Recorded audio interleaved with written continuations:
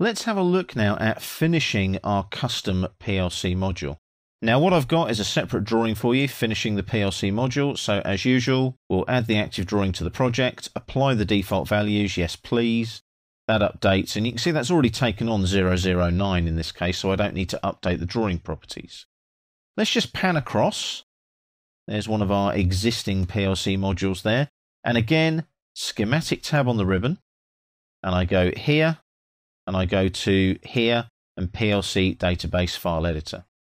So let's have a look now at the attribute tags down here. These are the bits we need to look at and update, and we're going to look at the module specifications as well.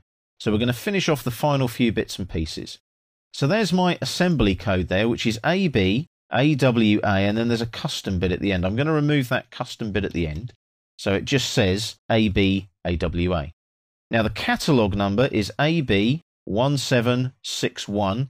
I'm going to delete those underscores and make them dashes instead. Just tidy that up there. So that's L16. If I go across, there's AWA there as well. And if I keep going, there's also the word custom. So let's tidy that up too. Let's add OM to the end. And you can see there, I've got custom PLC there, and I can add more and more information as I go. Custom PLC description A is actually the input-output description that you use for each input-output point on your particular custom PLC in this case. Now, what we'll do there is I'll change that. I'm going to change that to mains power. And you'll see where that comes in a moment. Now, there are lots of other tags that you could go in and edit, things like Alan Bradley and tag A and tag B and so on and so forth. Not going to worry about those as such. I'm showing you where they are. It's up to you to go and edit these when you're creating your own PLC module in your own environment, at work, in the project that you're working on.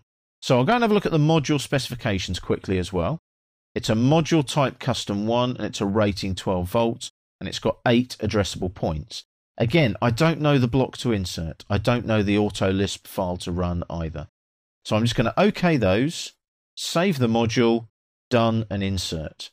There's my AWA right there. I'll select the 2 as my graphics style there and leave the scale at 1. And you'll notice, look, 8 points, 12 volts. There's the name there. So I'll OK that. And there's my parametric PLC module. So I'll drop that in. As before, set the spacing to 1 and confirm it. Set your beginning address. I'll just select the default from the list there and off it goes. That's done. But look, there's that mains power. You'll also notice the name. There's the name there. AB1761L16AWA custom. So if I select that now, right click and go to edit component, you'll notice there's the mains power for my input out point I00, 1 of 8. So if I select it for the next one down, is it there? No, it only does it for the first one. And there it is there, mains power. See, description 1, mains power, description 2. Copy this description to IO point. If I OK that now, it adds it to the next one, and so on and so forth. So it only does it for the first one as a default, but you can add it as you go. So if I OK that now, let's put the mains power there as well for point 2. You obviously wouldn't have mains going in 2 places, but you get the idea. So that's your Alan Bradley custom PLC. So if I just double click and zoom extents there, you can see that it's not perfect, but you have created your own custom PLC module.